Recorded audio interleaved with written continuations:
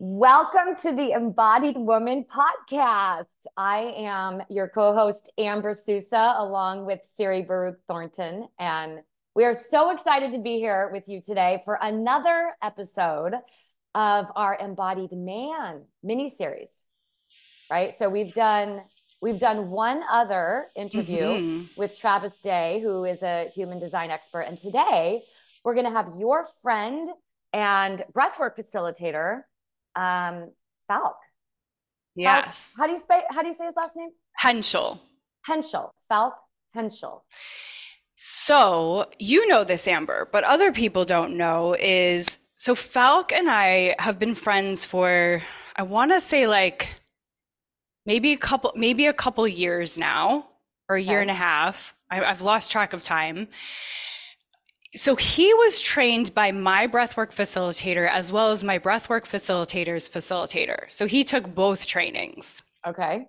And that's not actually how I know him. I actually know him because a friend of mine, Neil Jackson, who's an actor that I had on the podcast twice, and who's friends with Jake and I, he recommended Falk to be on the podcast when it was originally The Authentic Creative, just on its own. Yes. And I interviewed Falk, and that's actor, and he's a dancer, he's a creative.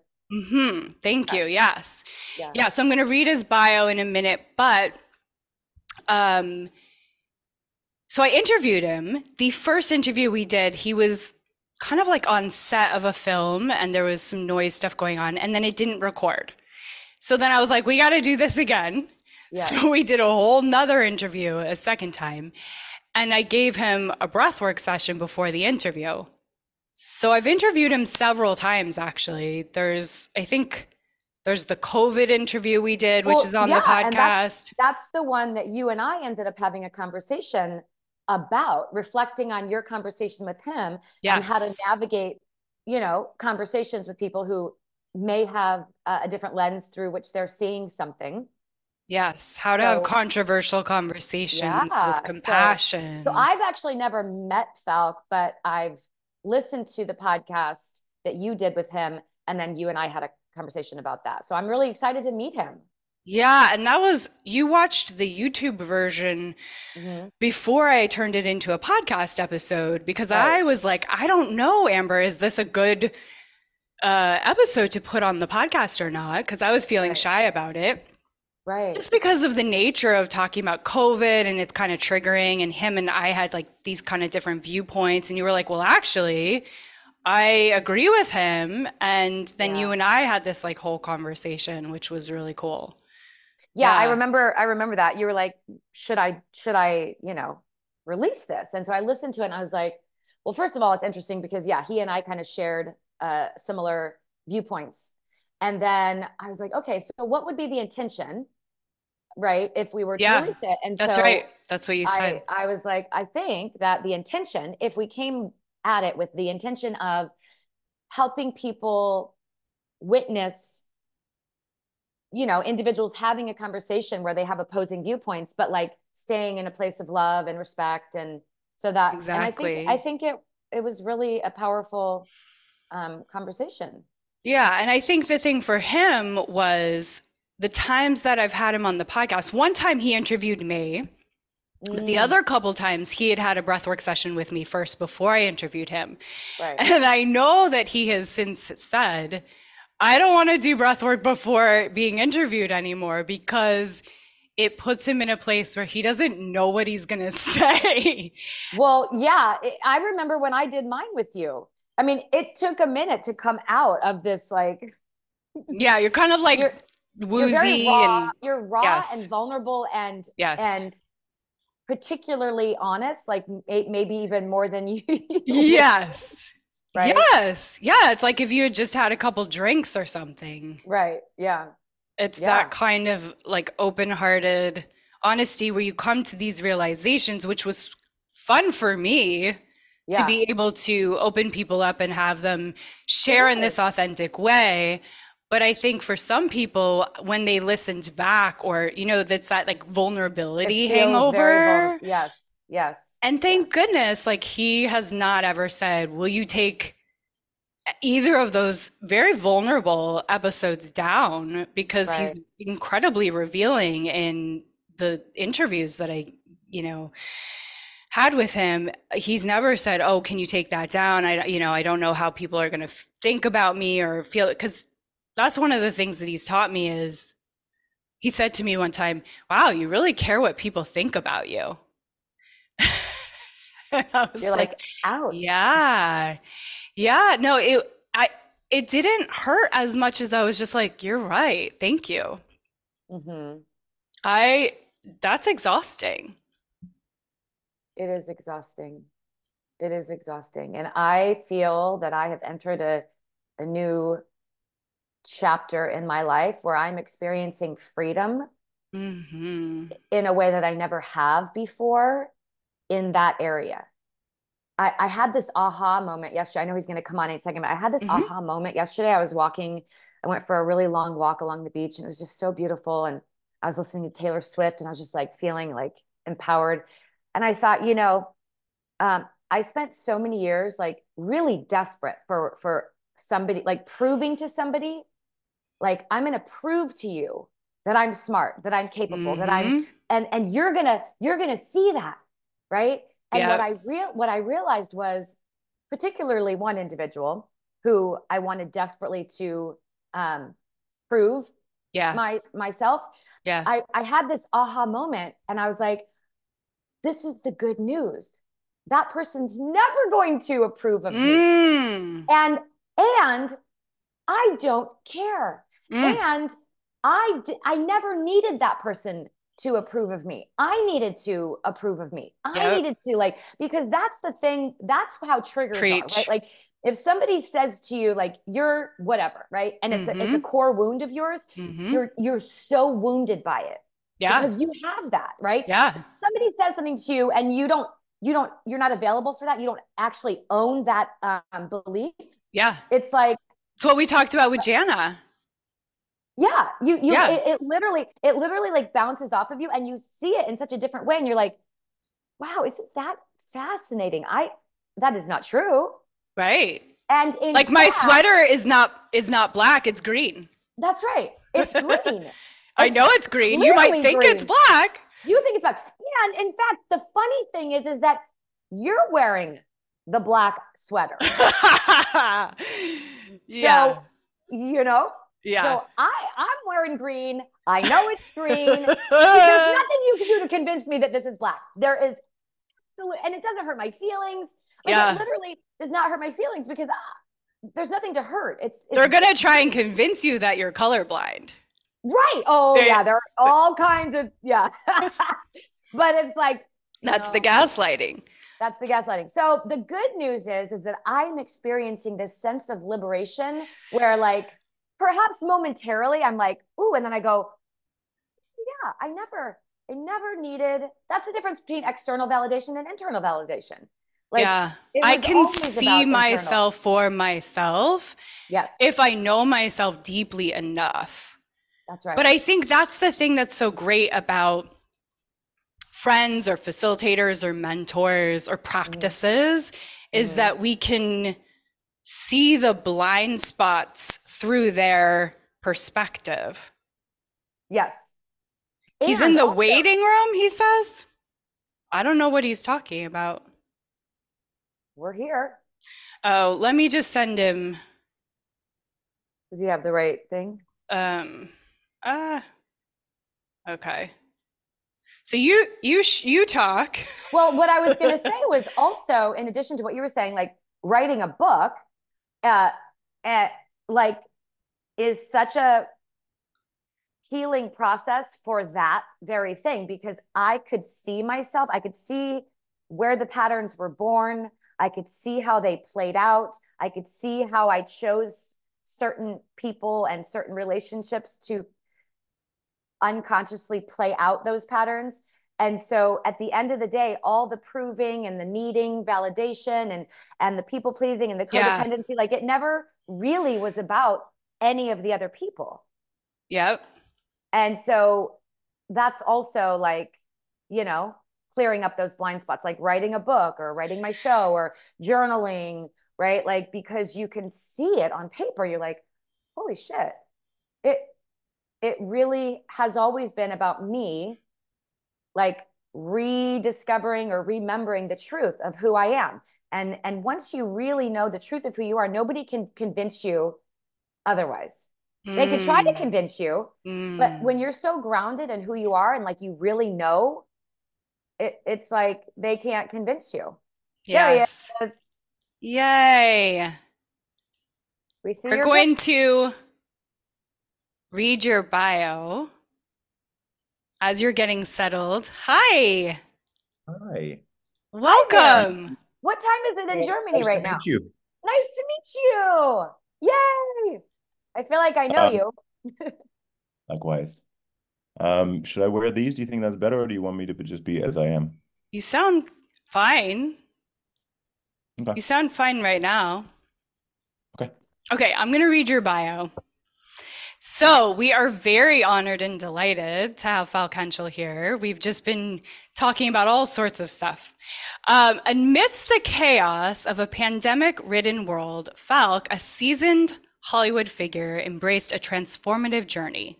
Falk Hentschel, a seasoned Hollywood figure, embraced a transformative journey. Seeking inspiration, he, along with his wife, who I've also had on the podcast, Kim, and newborn son, embarked on a nomadic adventure in an A-class RV, immersing himself in diverse experiences.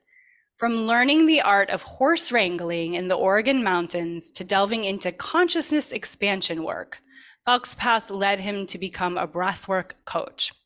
Transitioning away from mainstream Hollywood, he found solace in independent filmmaking. Notable among his ventures is the acclaimed romantic comedy Swap Me Baby, where he produced and starred as a French gigolo Philippe. Falk's commitment extends beyond personal projects. He founded Patronagefilms to actively support fellow independent filmmakers striving to reshape Hollywood's narrative. Driven by a profound passion for soulful storytelling, Falk stands at the forefront of a movement supported by influential and accomplished figures in Hollywood, all dedicated to inspiring audiences with original, soul-nourishing entertainment. How does it feel to hear your bio being read to you? How does that hit you? What does that feel? It's a new bio. It's a new story, and it's nice to hear. Still getting some used to. You know, your old stories, you get so used to your old stories. Um, but yeah, it's good. Most of our It's guests nice. have enjoyed hearing their bios read to them because it's just a way of feeling reflected and seen. So I'm very excited today because you're two of my absolute favorite people and we're here together. And I'm just, Falk, you've been on the podcast several times. We were talking about Amber obviously was on the podcast several times and then became my co-host. You are both dancers, like not just like, hey, I have fun dancing. You're both like expert, trained, professional dancers. I know that's not what you're currently doing anymore, Falk, but it's definitely a part of your history. And I kind of want to hear, I don't know how dancers talk, but there must be some lingo Five, Well, six, seven, that eight. you guys share. I'd love to hear how you found dance. I mean, I know for me, right? Like that was just something that I was doing in my parents' bedroom, looking at their mirrored closet doors, like putting on shows since I was, I don't know how old. So how did dance find you, or how did you find dance? My mom got me to dance. Ah, Yeah, she was a huge Patrick Swayze fan. You know, Dirty Dancing had come out, and she was really sweet trying to support me. My idea of finding a foothold in the acting career in Europe was just not happening for like a young teen. There was just not really a path available for me at the time. And she was like, you should watch Dirty Dancing. And I did, and I liked it and loved it. He's like, well, that guy was a dancer. And then she pointed out other dancers, Fred Astaire, Gene Kelly, John Travolta. And she was like, maybe you should try dancing, and then you'll end up where they ended up. And so I started with Arthur Murray type ballroom dancing, just like a Dirty Dancing. And yeah, then it just kind of one thing led to the next, and I found myself being a professional dancer. Okay, well, can you just tell us, I know this wasn't the plan, but can you just tell us a little bit about the kind of dancing that you got into and Yeah, like, yeah, yeah. Yeah. Yeah, so from ballroom I got really enamored with the music video backup dance scene, the touring lifestyle, like that kind of dance. And so I kind of started to study all across the board, from ballet to hip hop, jazz, contemporary, whatever I could get my hands on. And then I ended up mostly working in that world of music videos and tours. Um, Ended up teaching and choreographing myself, and just kind of toured the world with it. so Do you you were still with, dance now? Do you still use dance as Yeah. an embodiment practice or a way of? Hmm. Not as much as I should. There's no should, but not as much as I probably would enjoy. But me and dance have a really odd relationship. Um, I never, I never got to just enjoy dancing. I was always very like structured, and I got to like train and become better and do this to get this so that this choreographer will get, like it was really like tough, and I enjoyed that for a while, but it kind of killed the I just want to dance motivation. Like freestyle in an audition was always my most horrifying moment. I was like, give me choreography, let me get it perfect.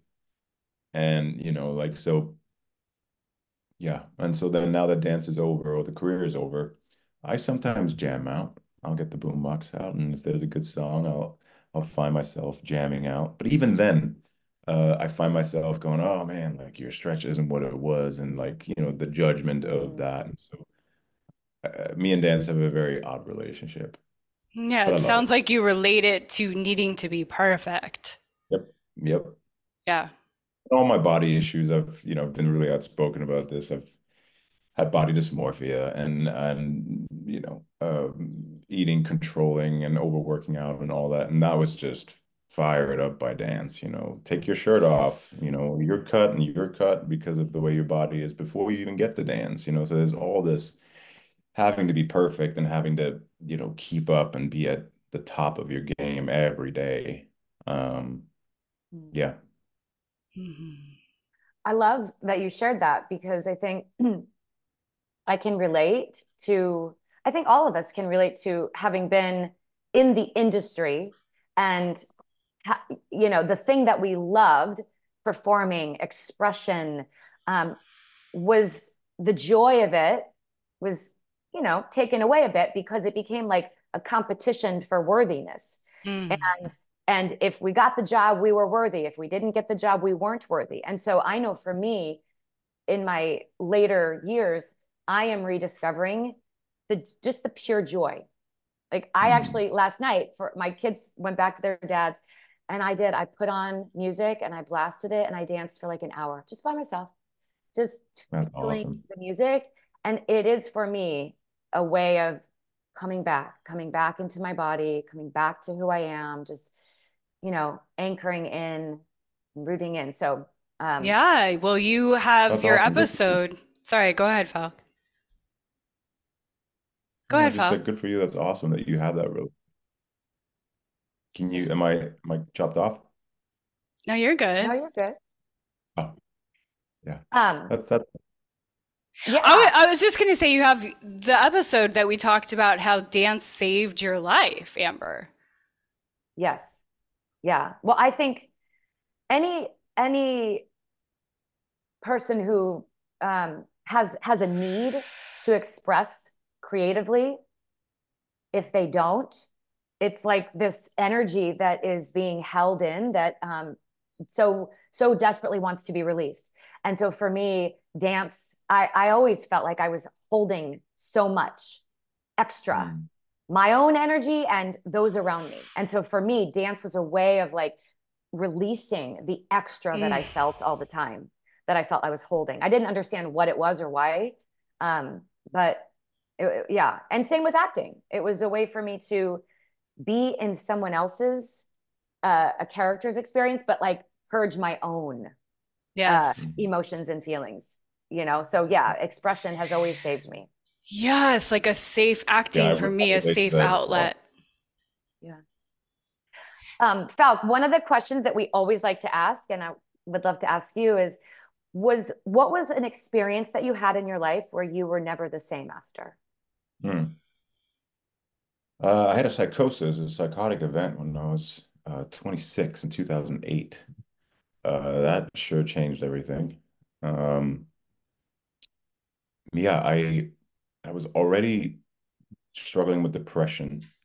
Wasn't so talked about. I wasn't so aware that it was depression, but just loneliness, sadness, dealing with all the issues I told you about from the dance world, and kind of feeling like I'm just not getting there. I'm just not getting to self-express the way I want to in my career. I'm alone in the States. I'm a family person. They're all gone. And so then I smoked some weed, which I started very late in life with a acquaintance, and we will never really find out, but when I came into the hospital, they tested my blood and urine, and there was something in the weed that was not just weed.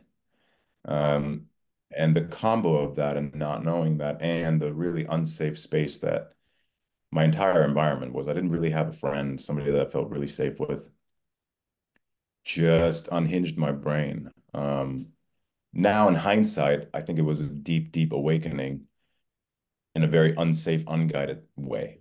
It was like an ayahuasca experience without knowing I took it, without anyone saying, hey, like it's okay, you're just falling apart. You've been holding it, now you're falling apart.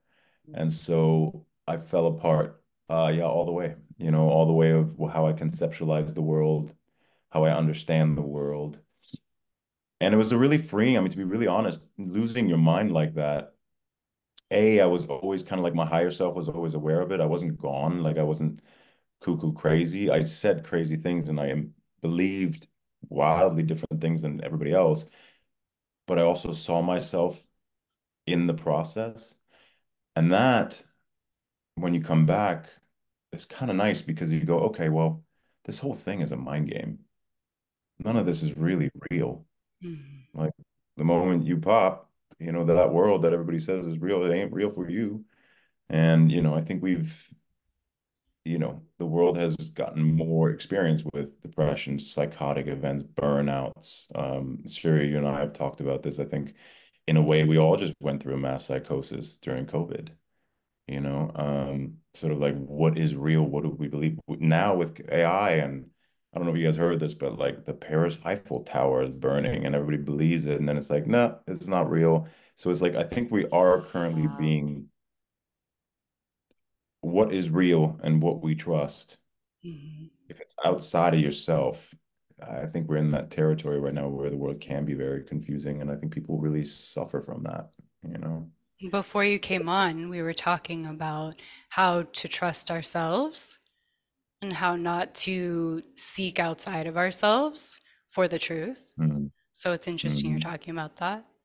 Yeah. Yeah. So, Because like you yeah. said, there are so many different realities, right? What you experience as true could be drastically different than what I experience to be true. And Yeah. and I was telling Siri, like I'm finding liberation and freedom in absolutely knowing who I am and what is true for me, and not being as affected as I have in my life before this by other people's projections or beliefs or realities. Yeah.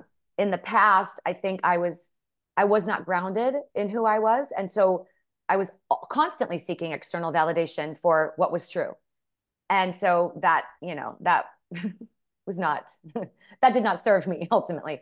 So Yeah. now where I'm in, I think, with what you're talking about, just really knowing what is true for you and being able to discern. um it's very liberating. It's yeah, liberating and I think so important at the moment. It's an ongoing game, that thing. And then the nice thing about the psychosis in the beginning, like that never went away. I actually, even though my mind wasn't functioning well, many people later told me that my actual intuition and connection to people and like picking up on other people's actual emotions and truth Mm. was way through the roof. People Mm-hmm. would come in the room that had a problem with each other, like they just came from a fight. I'm just giving an example. What's this And I would thumbs know it up? right away. I'm like, Who why? are we live Um, with like Facebook or something? I'm confused. Is that a Someone, new iPhone thing someone, where did when you do that? The I didn't thumbs do that? up? Oh, did you do that, Falk? There was like a thumbs up just no, now on your screen when you were saying that. we're being hacked. Okay, No, no shit. keep going. Who Um, knows?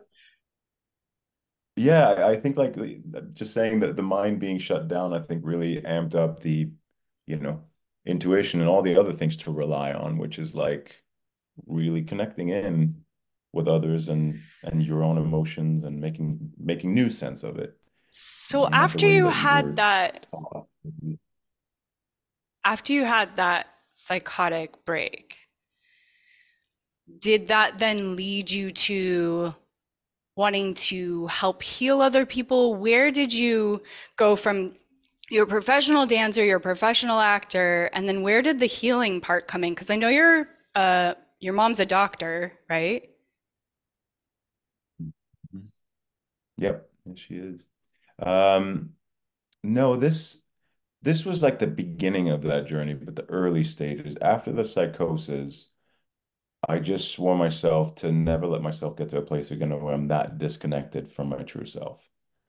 You know, I want to be an actor still today. I love acting and I wanted to be an actor, but I was coming at it from the wrong reasons because quite honestly, coming from the right reasons is really difficult and not supported in the industry. You know, honesty, vulnerability, authenticity. Hey, here's just who I am. Here's what I need. It's very much this is what you got to deliver. So I shifted that after the psychosis when I went back to LA, and I was like, I got to make sure I'm happy. I got to make sure I'm connected. I then was brought to breathwork to David Elliott by a friend of mine. And I was already heavily meditating, which I was doing right before the psychosis as well. So I was really open through meditation. And so that I think also brought on the psychosis because it was unguided. Um, Cut forward to David Elliott, did his breathwork course to become a breathwork facilitator and immerse myself in that. And that unlocked all my trauma on the body dysmorphia and all my body issues. And that was mind blowing to me. And just all these traumas in each breath work were just unlocked, and 10 years of therapy worth of change came about. And I did that for a good 10 years, parallel approaching my, not approaching, pursuing my career. And, but always saying, I'm doing all this spiritual stuff for myself. I don't, it's not my thing to do that with others. And cut to, oh, right before the pandemic, depression was setting in again. I had moved to Oregon Bend. I wanted a bit more of a environment of nature around me to rest and to be more creative. And I wanted to get out of LA, but my depression still was haunting me and it was getting really bad. It's what Amber spoke about. Like I was struggling to get my creativity out. The projects I was getting wasn't really serving it. I was like, I have this thing I want to do. I want to express this stuff, but I can't find a vehicle. I couldn't get the jobs, whatever it was. And we were wanting to have a baby. That wasn't happening, even though they warn you all your life. Just if you're not careful for 1 second, you get pregnant. And then you're like, Yep. I've been really trying hard, you know? And I knew too, I was at that point spiritual enough to know, well, that kid isn't coming in because you ain't ready. And I was really aware that I did not want to bring in a kid and hand him over this depression, hand him over all these Mhm. traumas that I still have. I was like, I really want to like be consciously aware of that. And it got so bad sitting in a chair staring off that I was like, maybe I should try this ayahuasca that I heard about 15 years prior from Aubrey Marcus. Mm. Um, and he told me about what it did for him. This was when I saw Aubrey, he had just like made his first million or something on it. And like, he's this figure that like said, oh, everything changed after ayahuasca. And I was like, well, shit, I want to do that. But I was scared. Yeah, I was going to The ask you. psychosis. So, well, and then the psychosis made me go, I don't know that I'm the right guy for for hallucinogenics. Um, but at this point, then 2019, I was like, I got nothing left here to try. And if I lose my mind again, so be it. Last time it helped me a lot. So might as well risk it. And I found a facilitator that I really trusted that was very grounded, and did one-on-one work. And that just blew my world up. Mm. Um, I did not found a big company and made billions of dollars yet, but Yet. it Yes. just changed. Yet, exactly, yet. But it just changes how you see the world. It it solved, I mean, it did, just to give you some examples. Well, we got pregnant the day after I came back from my ayahuasca Whoa. session. Wow. Yeah. And my wife did ayahuasca and met her baby um, in her ayahuasca session. Wow. Back pain that I've had chronically for 20 years that doctors said should be operated on and all this nonsense gone, just gone. Um, and then this perspective shift, just sort of, oh, I actually, what I've been through, this is energy. I'm capable of feeling how energy runs through the body and where it gets stuck. Do you know Now, who when I that do breath is? work, Sorry to interrupt you, Falk, but do you know who that is? Do you oh, you're see good. the Do you thumbs see up it? on your screen? I don't see it on my screen, no. Okay. Oh. Someone keeps I mean, thumbs there's a upping you. reaction thing. Oh, I wonder. So let's try this. I mean, it's It's okay. fine with us. We're It's just just like, Is it oh, happening? no. no. Because there is. I wonder if it can Are read we body like language. streaming onto Facebook or something? Hey, hi Every Facebook. now and again, it's like, It keeps thumbs my upping wife you. got pregnant. Yeah. I had I mean, there we go. Spirit cracking through. Okay. Okay. So we're Uh, talking about you got pregnant. So ayahuasca, this is yeah. this So is fascinating. ayahuasca. I have not had this. I have not had any experience with this. So I'm always curious to hear people's experience. Yeah, it really opens up another layer of how you perceive the. In my case, everybody has a very different experience. Some people build billion-dollar companies. Um, I just started to perceive energy. I was like, oh, it's all energetic. I understood this game of like, oh, I understand there's thoughts, there's emotions, and underneath it is energy. All of it has underneath it is energy. And I started to get a real physical, visceral experience of that till today. It never left. And in breath work, I'm like, oh, I am moving energy. Now when I push there, when I do this, like things happen. I just this whole new world kicked open. And COVID hit. And I just was like, this breathwork stuff is really great. Seems like people are going through it. Let me just offer this donation based. And I started to offer it to friends with great results. And people really loved the work that I was doing. And I was like, okay, maybe I'll keep it up. And people just kept showing up. In the meantime, I'm doing more ayahuasca sessions and getting familiar with it and getting towards the idea of I want to facilitate this or something like it. Then I started to combine cannabis. My relationship to cannabis changed after ayahuasca. I could no longer just smoke it and have a Mm. good time. Cannabis did a very similar thing. I was like, oh, cannabis is a medicine that heightens everything that is present so that you can really hear it. People get paranoid. It's not the weed that makes them paranoid. They're anxious and they're finally hearing it really loudly that they can barely stand it and they want to run out of the room. It's like, yeah, that's your shit. That's the energetic signature that you're experiencing. And then now that you are experiencing it and accepting it, you can work with it. You can use breath work, you can use yoga, you can use whatever Although modality when you want. I breathe, if I've smoked and I breathe, you told me I sucked at breathing, which was true But that but because that's okay because you might in those sessions when we talk that your body is, part of it was maybe about not being that disciplined and resting yeah. and Just point being like it doesn't work for everyone in the same that's way. that, that's well that's I think that's true with all of these things. Some people take ayahuasca and see all kinds of stuff. I don't. I had had some really beautiful visions with open eyes, but I'm not somebody that trips and just goes like, whoa. Some people hear sound, sorry, hear color, and some people see music. My thing was I feel the energy current. Um, I experience what is going on in the room or what's going on with the client. I'm like kind of like connected to it, and it's kind of like just going through me at the same time. While my brain is going, I got no idea what this feeling is, but it's sadness and tears. And then the client is crying at the same time. It's Yeah. just these experiences started to happen more.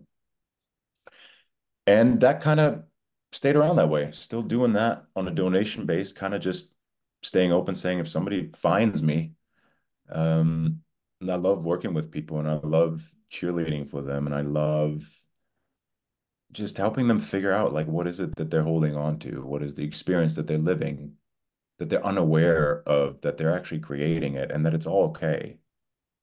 But how can you shift to the next, iteration of you again and again and again, not so much a fixing something that's broken, more of a just make the ride a little smoother. It's going to continue. It'll never change. I mean, it'll never stop. So I have a coming, question. Oh, mhm. sorry. I have a question about what you have discovered your depression is a symptom of. You you shared that you have experienced depression throughout your life, right? Starting as a young boy, and No, you no, not starting as no. a young boy. No, it started as a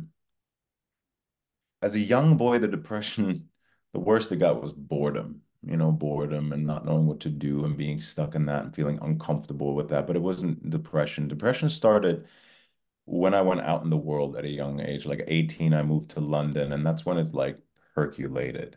And it Okay. really hit me in Los Angeles when I felt isolated. It wasn't at all what I thought it was going to be.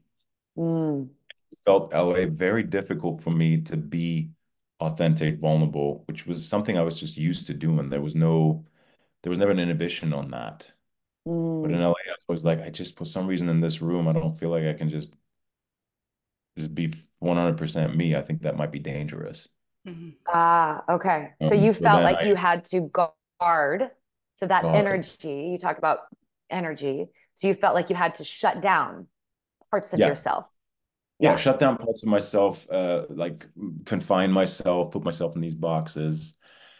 And now it's developed into because I still have it now at times. I just went through a bout of depression. I don't even know if I would call it depression anymore, but a bout of real bad discomfort with the world and myself in it. Um, and now I'm understanding it as, I mean, I'm an actor, so I chose to feel for a living. And I love feeling. It's cathartic. Like I'm like, give me something to feel for you. And that's what I do with my clients. I'm like, let me feel with you and let me hold the space for that. It's very easy to do for others or for an audience. But I started to notice that I think I'm just really open to strong emotions. And when you get depressed, I think it's often kicked off by something in your life. But in my case, the last one I had, you look around and I go, well, there's some tough stuff in my life, but the proportions of what I'm feeling, it doesn't relate to what's going on around me. And so I started to sort of go, well, what if I'm just feeling intense things? The world is going through stuff. There's stuff from my ancestors, from my parents, from friends. You're talking these days, I don't know about you guys, but everyone is going through horrible shit. So many people that you're talking on the phone are sharing their stories. And I think our bodies process that. And I think I signed up to sort of feel it. And I Mhm. think whenever I'm not aware that it's kind of my job or something that I actually just do. And I get all like, oh, why am I feeling it? And why is life so tough? Like when I get into that space, that's when it becomes a depression because you contract on it. You hold on to it, you identify with all the Yeah. yucky feelings and you think it's you. But the truth is, no, you're just feeling it. Just sit down, relax, breathe, and it'll pass. And also at some point, tell it to wait or step aside. You got to take care of your son or you got to have some fun. That's my newest approach. I'll tell you if that's going to work, but that's how I'm kind of identifying justifying my depressions these days. So embodiment for you has changed over the years, yeah? Or is it similar? Like what's stayed the same and what's changed? Well, can you define embodiment for me? Well, actually, that's one of our questions for you because it's We want different. you to define It's embodiment. different for I know, it's a difficult everyone. one. I mean, let's jump to that one maybe because What is it for you? when I think embodiment, for me personally, I'm embodied when I am authentic, truthful, and present. I think that's really as simple as Perfect. that. Whenever I can remain present, authentic, and truthful, I'm fully embodied. And then that will, whatever I touch, whatever I do physically, whatever I say, I think it will all be embodied. And the reverse is true too. You know, when I'm not present and I'm reacting to stories of the past or fears of the future, and I'm acting out of those places, I think that's when I'm not embodied. Hmm. And all these experiences I've talked about, I'd say they've made me more aware when I'm slipping out of embodiment. And they have gotten me to a place where I wake up much faster when I've been not embodied for a little while. You know, you I used to go on stint months probably not being embodied, and then now it's like an hour here, 5 minutes there, or you know, this action was not embodied and that one was. It's a it's a fluid process for me. I can't say that I'm living in an embodied experience all the time. Well, you're a human. We are human. But you have the awareness of when you are feeling present and authentic. What was the other thing you said? Present, authentic, Truth. Truthful. and truthful. Yeah. So your human self is aware when you're not feeling truthful, present, and authentic.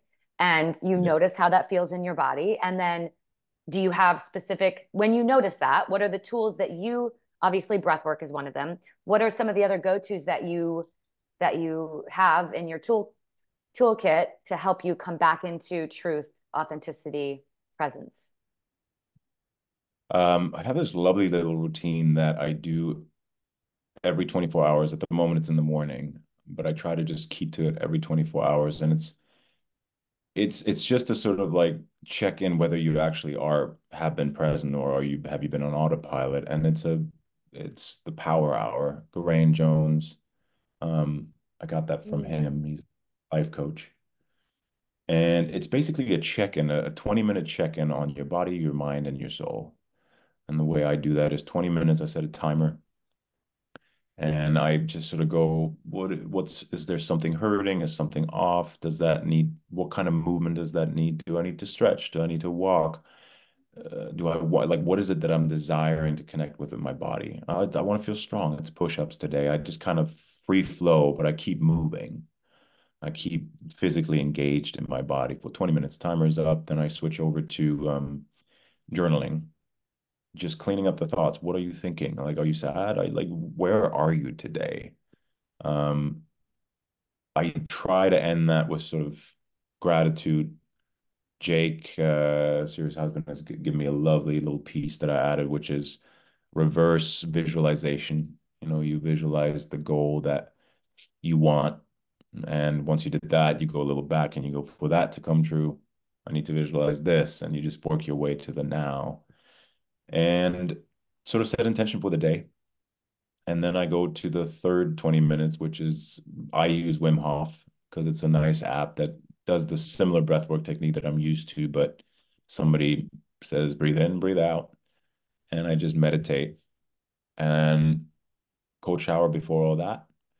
And then I just kind of start up my day. So that's like a daily tool just to like keep it well oiled, and it gets me through life pretty well. And then when I'm really floundering, when I'm have been asleep or on autopilot, my body usually punishes me, or I shouldn't say punish. My body helps me out real quick. I get those old back pains I had, or those old chronic things that I've had with me for decades, they'll flare up. And I know which one is related to what issue. sometimes there's new things, and I'm like, Siri and I will talk about it. You know, it's like When we both I had the don't toe thing. toe thing or something in the body happens where I go, what is okay? I'm clearly not paying attention, and it's been going on for a while. So it's energy has now become more solid into tension in the body. And I usually try to go to breath work immediately, like a 45-minute intense session, probably with some medicine. Not always. And when I get really desperate, like I can't find my way out, I pray, I stay open. And the thing that got me out of my last depression was the movie Forrest Gump. It's a movie I love. I watch it all the time, and my depression was related to this industry isn't made for me anymore. What am I doing here? And I just needed to watch that movie to remind myself of why I think it's a great art form and why I need to, be a champion of it and call a friend. Hmm. Call a friend. And I was lucky I had a friend call me. He saw my posts on Instagram, which also is another tool. Share with people that you're not doing well. I Hmm. started doing that on Instagram. Some people are like, I don't know that you should post that. It might not be good for business. And I'm like, well, let's not kid ourselves. Like, I'm not saying I can't function, but I'm sad. I'm not doing good. And what Yeah. happens? Beautiful friends like Siri reaches out, and one of my mentors reached out and was like, "Hey, just reminding you of this." Okay, thank you. I'm back on track. Sometimes it's as simple as that. And it gives other people permission to see that they're liberated by you sharing honestly, truthfully, vulnerably, and they're more likely to do the same thing. I think we're shifting out of that age of pretending everything's perfect Right. into vulnerability is the age we're in now. Truthfulness. I love that. Yeah. I want No, to, I I really just want to, do. oh, go ahead. No, I really love this has been my thing that I haven't found value for in my career, in my life. And I just love it. I love when people can be authentic and vulnerable.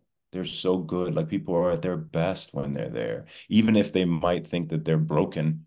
Hmm. But if you're authentically broken and sharing it, like you have no idea how powerful that is. Yeah. And this was done in a movie that my son was watching, the one with the emotions, the Pixar movie, Hmm. Inside Inside Out. out. Inside Out. It was so beautiful. It's like, yeah, like if you authentically share yourself, you activate the superpower in most of the humans around you. We recognize honest despair, honest problem, honest, I need help. And we function, we go there, we embrace it, we go, what can I do? Like we're good people. And this honest expression of pain, I think is one of those things that activates that, in our environment. So I'm glad you're saying that we're in that age Hmm. of vulnerability. Yes, yes, and I was going to say, when you were sharing that, we fall in love with people when we get to see who they truly are. And I yeah, was feeling love for you when you were sharing so vulnerably and beautifully. And I was thinking about how most of us have spent much of our lives wanting to hide the parts of ourselves that we feel we could be judged for. But those parts are the parts that people fall in love with. That those are the parts that help us have the connection and the intimacy that we all really, really, really want. And I love yeah, having conversations with men about this because as a woman, it it feels, and correct me if I'm wrong, but it feels more natural or safer in our culture for me to express emotionally as a woman than the conditioning that men have had to, move through. And so I love getting to see how, even though men and women are very different in many ways we're not. Like we all want to feel seen and validated and loved and heard. We all want to be able to be our authentic selves and be present. And, so I love that you're sharing that, and your practice that you shared is so wonderful. And I think what I really got to when you were saying that, it's not about getting to a place where we're like feeling good all the time, every day, even though that's what I would prefer. But it's, I'd love that. yeah, but it's about the practice and the awareness and the willingness to move through it. And also what you said, and I identified with this, not like attaching to the story, like just noticing it, going, oh, there's sadness is coming through right now. Okay, what's going on? Rather than like crawling into bed with the sadness and like going down this, the whole story It's of what it. I Like, am. It's yeah, everything I yeah, am. And so, yeah. No, yeah. I know. But like Yeah, just I noticing really, it. I really hope. I mean, listen, I'm gonna lie if I would say, oh, I don't want to get there. I can't wait to get there. Like that's why I feel like I'm not, and this might But sound what proud, she's but I saying have a is there's no there. There is no there, no, I know. right? But well, I mean, who knows, right? Death, who knows what death is? And what that brings us to, like what's after that. But yeah, I think there really is no there, and I think the only there is like how are you doing it? Yeah. How are you experiencing it? And yeah, how are you gonna tell your story again and again and again? Not And just one, not the there is, if you are embodied, is this present moment. Yeah. yes, And It's I know here. for me, the more that I practice all the things that we all practice, the more I experience freedom, the more I experience peace. Not always, but more of that in the yeah, present yeah, moment. So I think that is the there that we all want. We all want to experience more freedom, more love, more intimacy, more connection, more peace, more yeah, expression. Um, yeah. And yeah, these tools help us experience that more than not. yeah. I'm curious about the conditioning you received growing up what was it to be a man to you? And what are you discovering as you get older and into being a father and storyteller? What is that now? I'd like to kind of unravel this. Yeah, here, let's go. Let's go. It's like a therapy session. I love it. I mean, we just talked about that with my mom because they were here for this this depressive phase, and and I did a mushroom. I work with psilocybin a lot, and did a mushroom journey, and my conditioning at home. I've been really, really fortunate. I was conditioned to feel a lot of love. Mhm. I always say the light of the love, like knowing that I'm loved, it can't be extinguished. I never suffer that. I never feel alone in the love. I feel very, very strong in that. My parents did a wonderful job with that. I was given a lot of courage. I was conditioned to be courageous. And then to the shock of my mother, where I was like, Mom, I mean, what did you think? I was like, bulimic, anorexic. I was like, I don't have any self-confidence. I was conditioned. And my mom was like, well, yeah, I guess I didn't model that because I don't have it either. Um, Mm-hmm. Mm-hmm. both my mom and I are both people where everybody, when we say that, people go, what?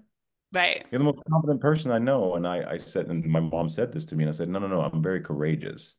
I'm not saying I won't go through shit. I go through anything. I'll face everything, but I'm not, and I have self-trust. Like I know I have this deep trust that things will work out. Otherwise, I think I'd be dead.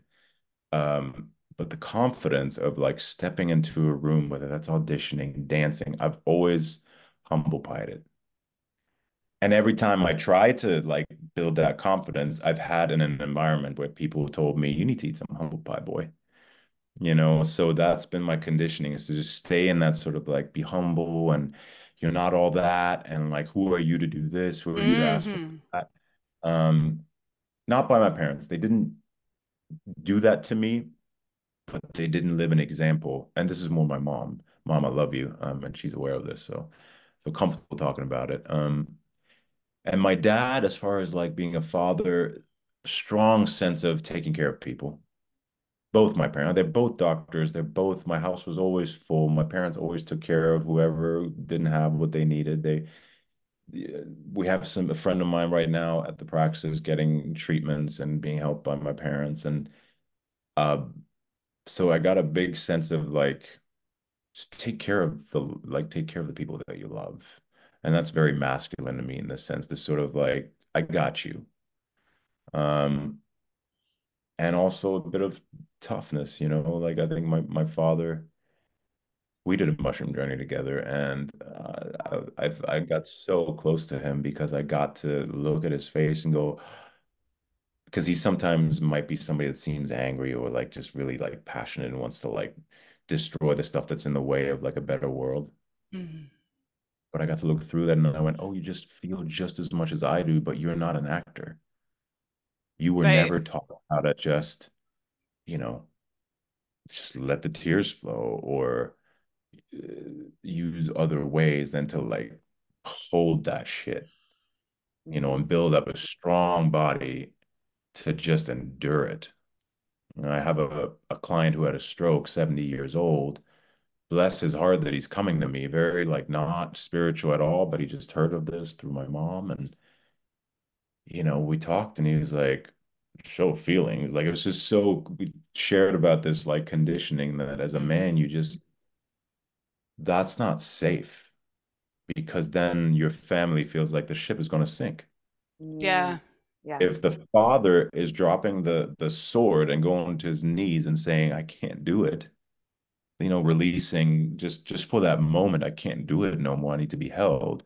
That means death, Mhm. right? That's Mhm. talking ancient conditioning. Yeah.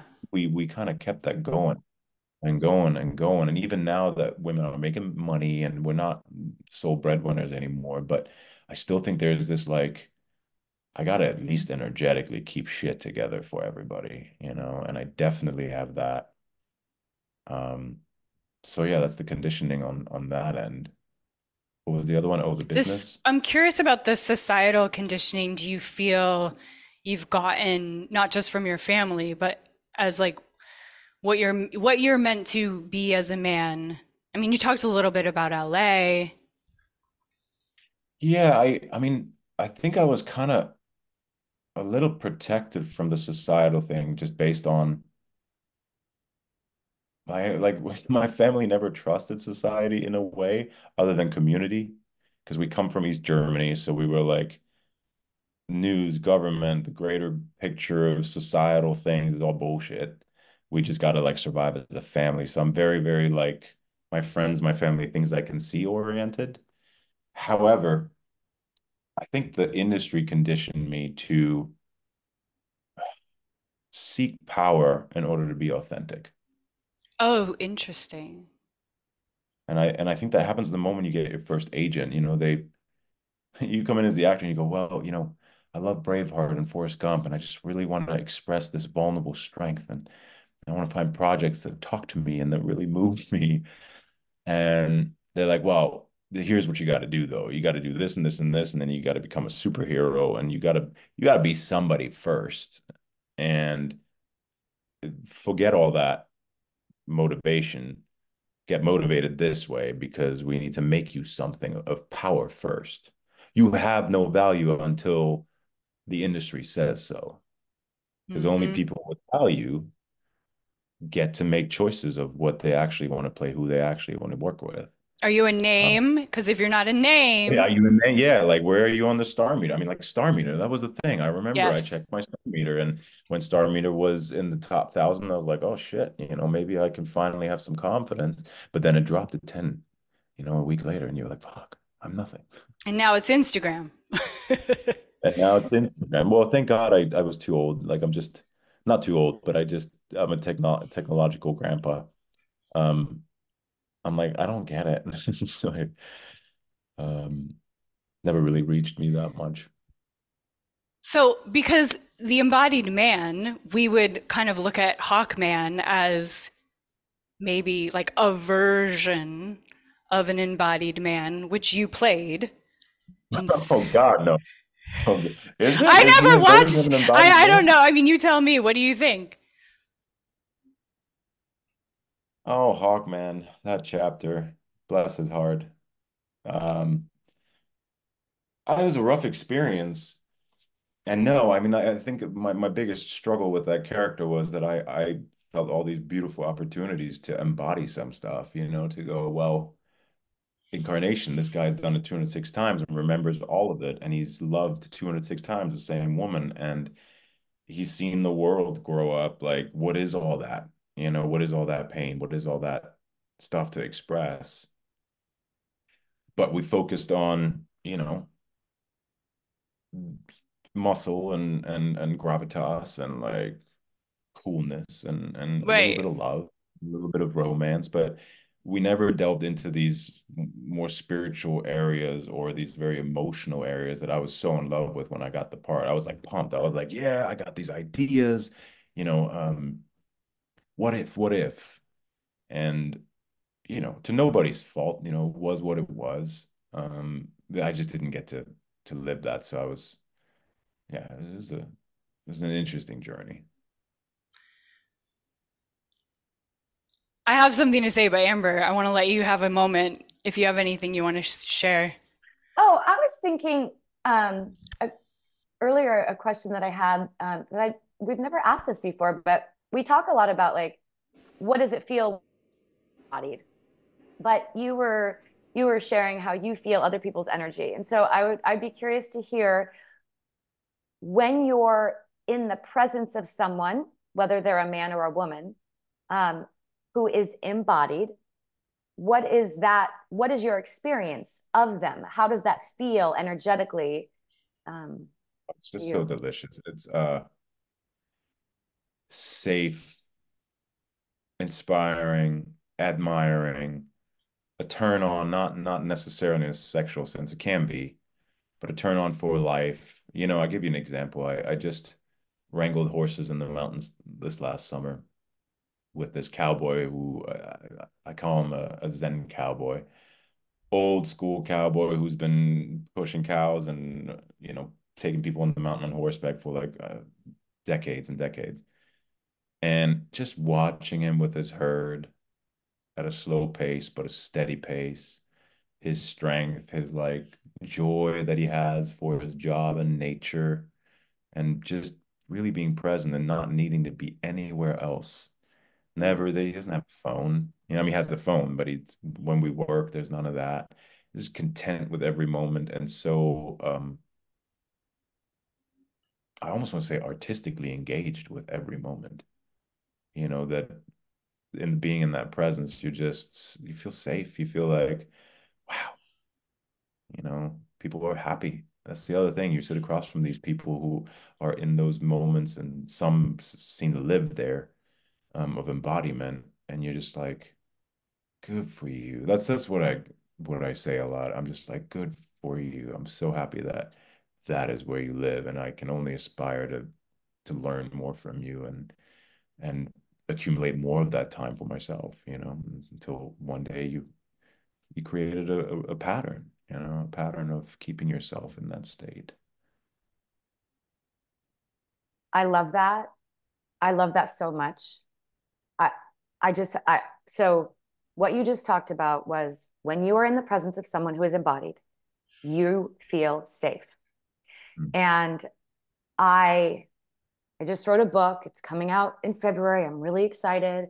And one of the parts that I talk about at the end was some of the things that women have gone through. Um, for example, we weren't allowed until 1974 to even apply for credit cards in our own name. We weren't allowed to have bank accounts in our own name. We weren't allowed to get uh, contraception until 1972 unless we were married. So there were, attempts to take our power away, I would say. And this is what I perceive was that